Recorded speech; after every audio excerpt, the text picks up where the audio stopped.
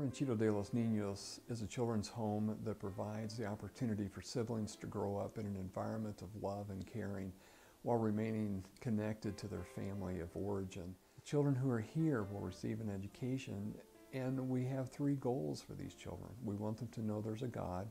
We follow whatever religious heritage they come to us with, but we want them to know that there's a God.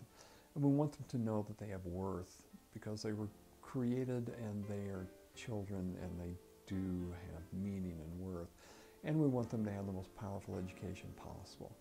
So whether a child is here for a year or for 10 years, when they leave, we want them to walk away with that information and with that knowledge.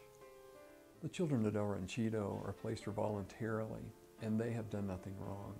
They are victims of a situation which has become overwhelming for the family.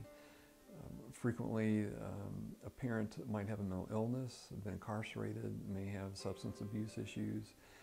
It could be that they simply have passed away and there are no other resources for the family. A typical referral is a grandparent who's raising their grandchildren and has run out of resources and really has no place else to go.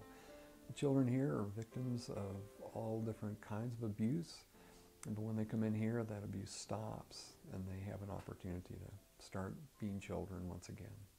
If we were to get a grant from Albuquerque Involved, we would use the money for our education coordinator. One of our goals here at El Ranchito is to make sure that our children have the best education possible. And so we send these kids to private schools because they come to us about 2 years behind because they have not gone to school with their parents. So when we do that, these kids have to be brought up to speed. And so with the education coordinator, she monitors everything. She goes to the school and she talks to the teachers.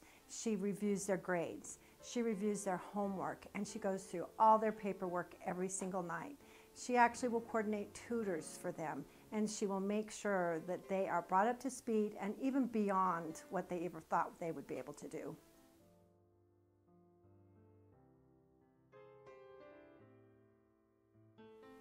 One of the reasons we have so many animals on site is that the children come to us frequently having been abused in ways in which they've had no food or water, so they don't have what we refer to as a database.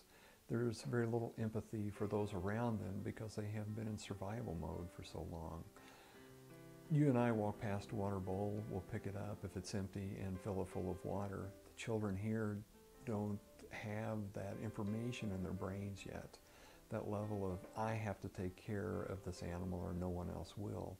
So we have these animals to teach the children about empathy, to help them gain that information, the feelings that they are necessary in the life of another being more.